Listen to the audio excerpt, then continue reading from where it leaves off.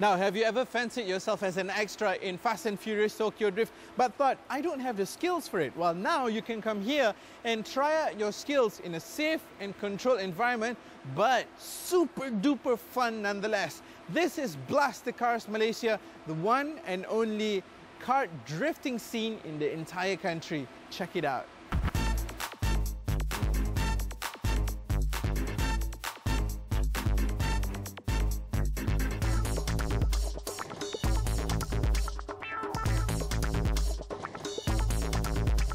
This is it, man. This is it. Seriously, this is the arena that separates the pros from the newbies like me. But it's not just any budang surface, but actually it's a very specially designed track with specially designed surface treatment and all that, right? Yep. Okay, now tell me a little bit about the track.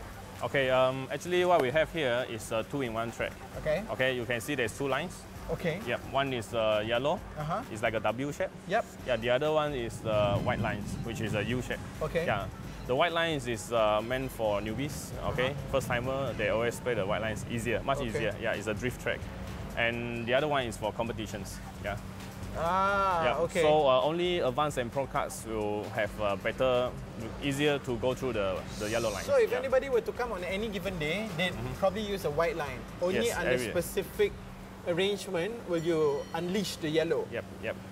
Okay. Yep. And then it's just regular cement track or what? No, actually we have to level the cement perfectly. Yeah, and polish it. Yeah, so to get best surface in order to control the karts, even the tires is specially made. Yeah, so you have good control when you are drifting. Actually, for drifting, you need to accelerate. You have to flow into the corner. Yeah, so you get maximum speed, you got maximum momentum. So when the kart in the corner, it will go sideways. If you push too much throttle, you will end up spinning. Right. Yeah. And you don't want to do that, right? Because you look like. No, you don't want to. Yeah. So if you hit into the tires, yeah, you won't be hurt because your kart got safety belt also. Okay. Yeah. Yeah, but we've been talking about and the it won't flip.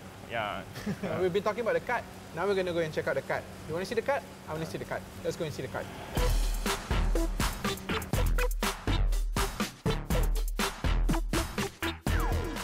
I mean, you got to know, one look at the karts and you know that these karts look completely different. So John, tell me about the karts now.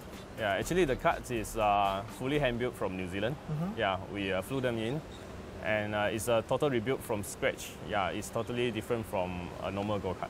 Right. Yeah. What are the main differences? The chassis is different, engine is different, everything. We have seat belts and reverse. Yeah, go-karts can't reverse. Hey, normal go-kart no seat belt? No seat belt, and they cannot reverse. And we have the only karts with spoilers. Yeah, but disclaimer, I think the spoilers are just for show, right? Yeah. and another disclaimer, the reverse gear ain't exactly a gear, it's actually like a tarik. Yeah, it's a reverse lever. Yeah, it's a reverse lever. So you don't really have to wait for the track marshals to save you. And regular go-kart engine is more for the top end power. Yours is more for the torque. Yes, the torque. Why? Yeah. Because drifting, you need a lot of power to push you out from the corners. Okay. Yeah. So normal go-kart, if you drift, then you have power drop. Yeah, you can't have a very smooth exit of the corners. But drifting, you need high power karts, and our kart is high powered.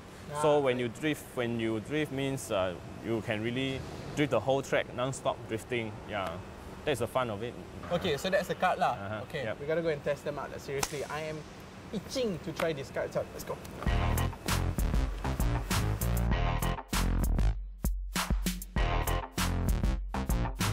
Guys, this is the moment of truth. I'm strapped in, I'm ready to go. The engine's all pumped and ready and primed, and I am going to be taking those corners like a pro, hopefully.